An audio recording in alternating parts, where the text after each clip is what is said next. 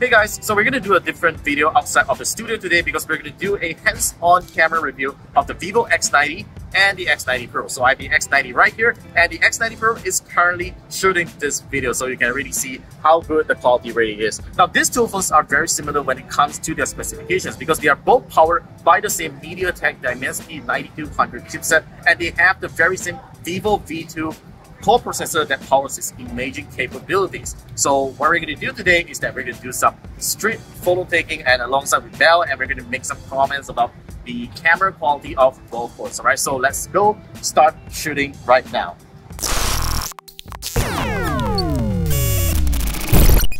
Alright, so let's take a photo of the street right here. We are now at Waitai Hall, which is a very popular tourist attraction right here. So we're going to start with the X90 and followed by Belle. She's going to take a picture of the X90 Pro as well. So let's do it.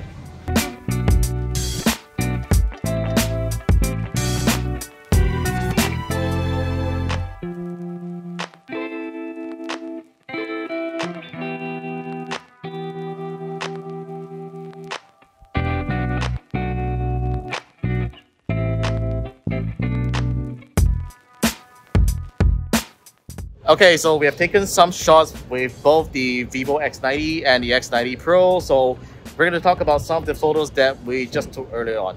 Alright, so let's start off with this portrait photo of Belle that we just took. So Belle, what do you think? So this is the X90 and X90 Pro. So yep, you be the judge. Okay, so from my opinion, I actually like the X90 Pro better. Actually makes me look, I don't know, young, I guess. What?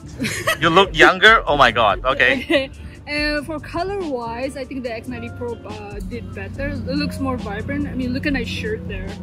Like, you can see it. Yeah, you can see that the X90 is actually a little washed out there, and you know, let's not even mention the bokeh. It looks like the bokeh on the X90 Pro looks a bit better, right? Yeah, the X90 Pro look a bit better. Like if you look at the window side here, the X90 look a little bit artificial, while the X90 Pro it looks a little artificial as well, but it doesn't look bad like the X90. So, and about the bokeh, I think, I mean, you can focus on the hair. Okay, yeah, look at the subject separation between the X90 and X90 Pro. Looks like both phones did a pretty good job there. Yeah, it's actually not very bad at all. Yeah, so yeah, that's actually something that Vivo has always been really good at, portrait photos. So yeah, alright, let's move on to the next one. And now let's talk details. Now, as we know that the X90 Pro has a larger 1-inch sensor, and the X90 uses the X80's 50 megapixel f1.8 sensor. So Belle, what do you think about these two pictures that we took?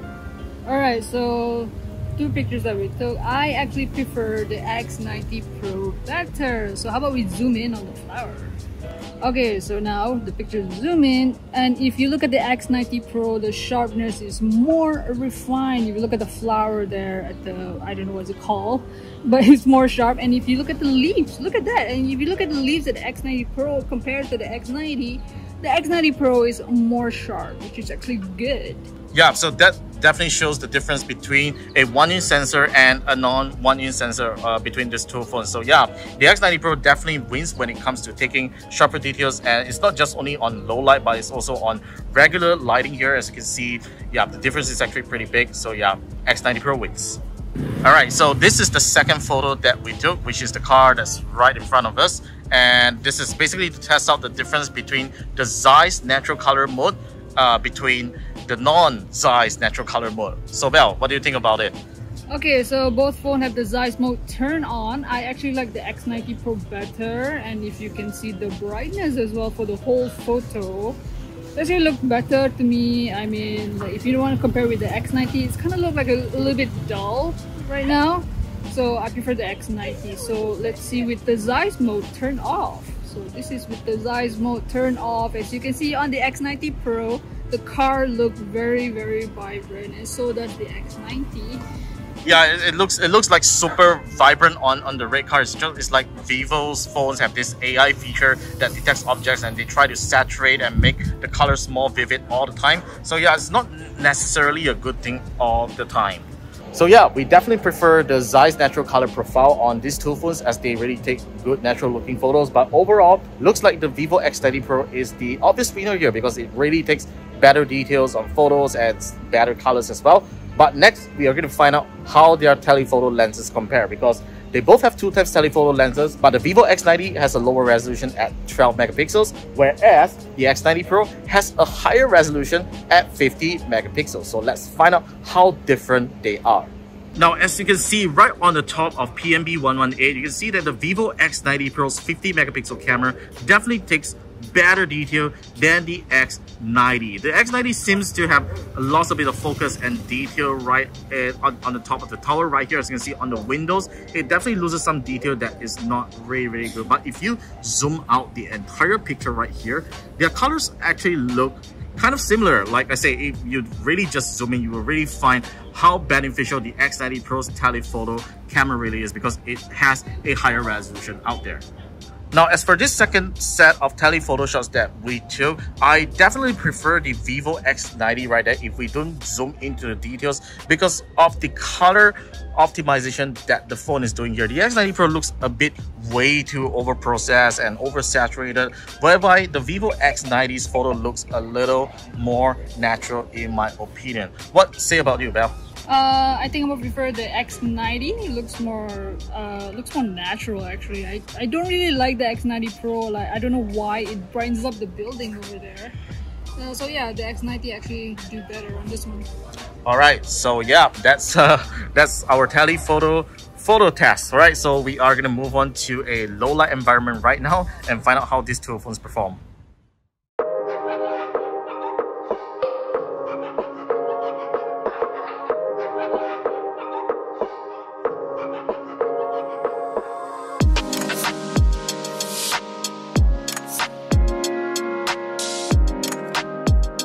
So the next place that we are going to head to is Book Access in Rex KL. So this place used to be a cinema back in the older days, but now it has been converted into a bookstore, which is actually pretty cool. And it's going to be a good place to test out the low light capabilities of the vivo X90 and X90 Pro out there. So the X90 and X90 Pro, they are equipped with Zeiss T-Star lens coating, which kinds of help to eliminate ghosting in low light images. So yeah, that is something that we are going to find out on how well these two phones perform.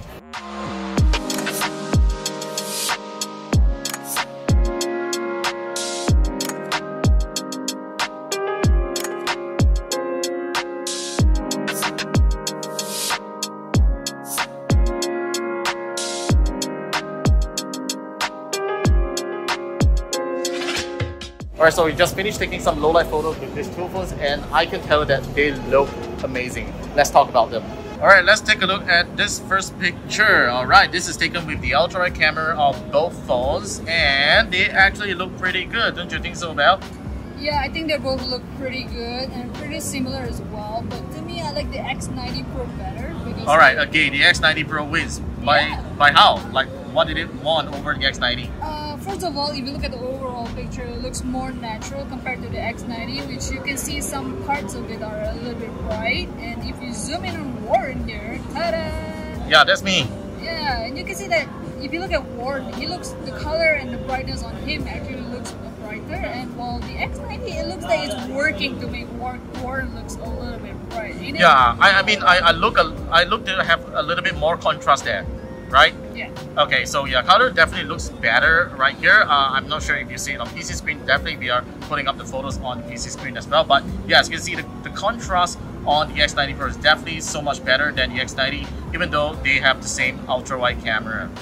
Now, this is the picture that we can demonstrate the power of the Zeiss T-Star lens coating, because it eliminates light flare from nearby neon lights. As you can see, look at this LED light right here. It doesn't have the shimmer around the edges, the bezels of the light there. And let's zoom out the photos a bit.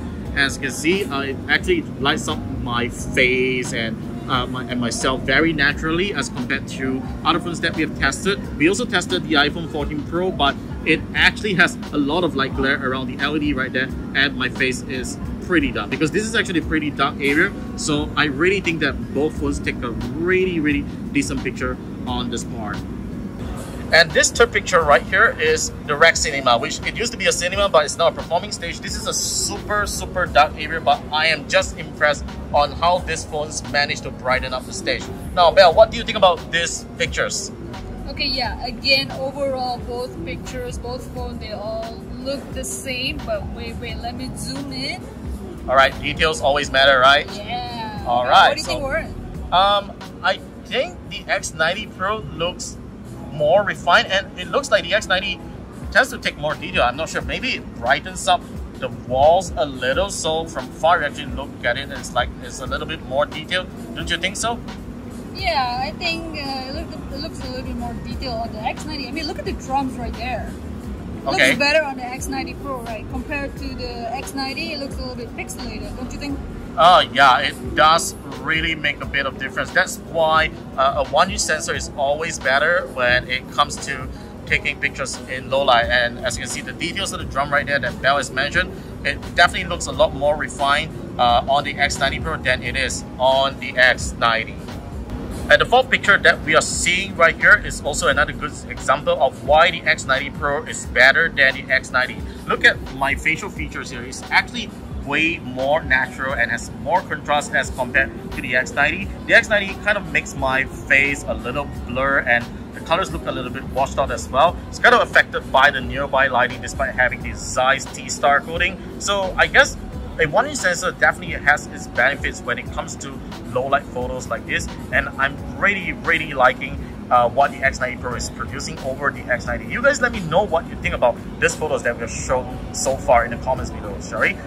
And in terms of low light portrait, the X90 Pro once again show its power with the 1-inch sensor. As you can zoom into my face right here, you can see that it manages details way better than the X90 right there. You can definitely see better contrast on the X90 Pro's 50 megapixel 1-inch camera as well. So yeah, I have to say that the X90 Pro is really good when it comes to image quality, but that's not to say that the X90 is bad. I mean, because if you don't compare with each other, because they are very different phones when it comes to the cameras, I can also say that the X90 also takes pretty good pictures as well.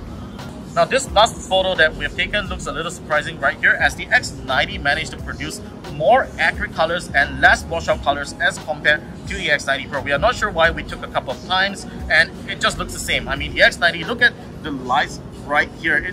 It has all the colors shown properly as compared to the X90 Pro. All the colors look white. They don't have the RGB white color on the LED right there. And even look at this Carlsberg branding here. The Carlsberg branding on the X90 looks greener than it is on the X90 Pro. So this is actually a surprising win for the X90 over the X90 Pro. Alright, so that pretty much concludes our straight photography session with the vivo X90 and the X90 Pro. So yeah, these two phones are actually really great camera phones from Vivo. I'm really glad that Vivo has made some upgrades right here, especially on the X90 Pro. The 1-inch sensor is really incredible, especially in low light photography. So yeah, definitely stay tuned to our channel for more videos coming right up, and I hope that you guys love this format of videos because we don't do this very often. It's just that we're just out in the streets and we think of doing something different. So yeah, that's pretty much for today. Let me know what you think in the comments down below. Be sure to subscribe to us, and we'll see you in the next one. Bye.